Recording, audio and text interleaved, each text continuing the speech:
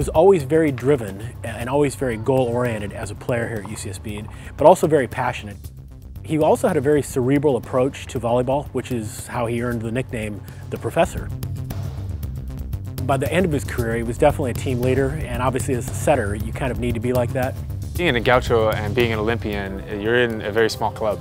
You're one of a handful, literally, which is kind of special, and that's something that's kind of cool to know that, hey, I went to this amazing school that a lot of people don't necessarily know about how unbelievable it is until they come to Santa Barbara and go, wow, this is a really, really nice place to live.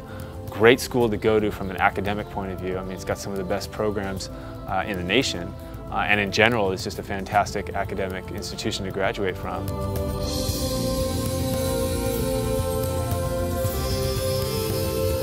When Phil blocked that last point, the first 2 or 3 minutes are really kind of a blur. I remember jumping up and pumping my fists, and then him doing the same thing and doing a beeline right to me and essentially tackling me, and then rolling on the ground and screaming and then getting up and shaking everyone's hands and whatnot. I know I did that, but I don't remember really doing it. It's a goal of, I think, every athlete and even non-athletes to win a gold medal at the Olympics, and I was able to fulfill that.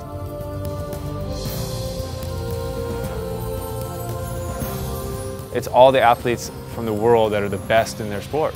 And I mean, whether it's basketball or soccer or track and field, and you see them and you walk by them, and it's just kind of there, just another person there amongst 10,000 other amazing athletes. It's a really neat feeling to see that and just be surrounded by athletes at that level.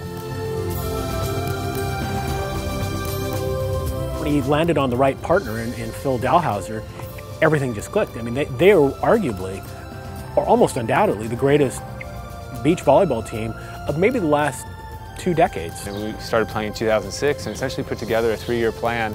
This is how we're going to build towards this spot. He was kind of young, immature as far as volleyball was concerned, or beach volleyball was concerned. So I kind of educated him on the aspects, mental and physical, and techniques of beach volleyball. It was the same thing I had learned while I was a player. It wasn't a clinical approach with him. I mean, he wasn't called a professor because he didn't have passion. He did have passion, and that's what has carried him to Olympic Games.